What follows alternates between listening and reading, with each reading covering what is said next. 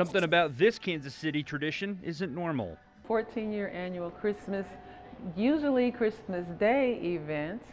It's supposed to be tomorrow. It's Miracle on 47th Street at the Emmanuel Family and Child Development Center. For 14 years, it's been on Christmas Day, helping out those in need. Just for those that may not have no place to go on Christmas Day, but we know that it's Christmas Eve now, so got to get used to saying that today. So why break tradition? Because of our famous Chiefs football game tomorrow. It's not that the volunteers are doing their own Christmas celebrations. They're planning on watching the Chiefs, including Deborah.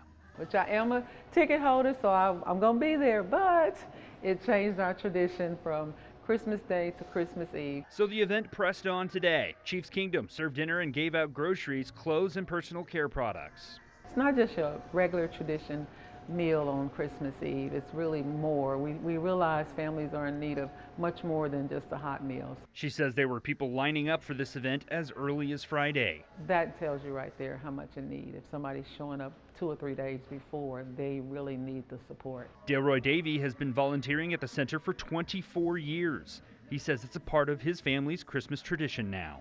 I love doing this. We come out every year around Christmas. You know, sometimes you got to remember to give back. So this is where we can try to help in our little way. Even if it's one day early.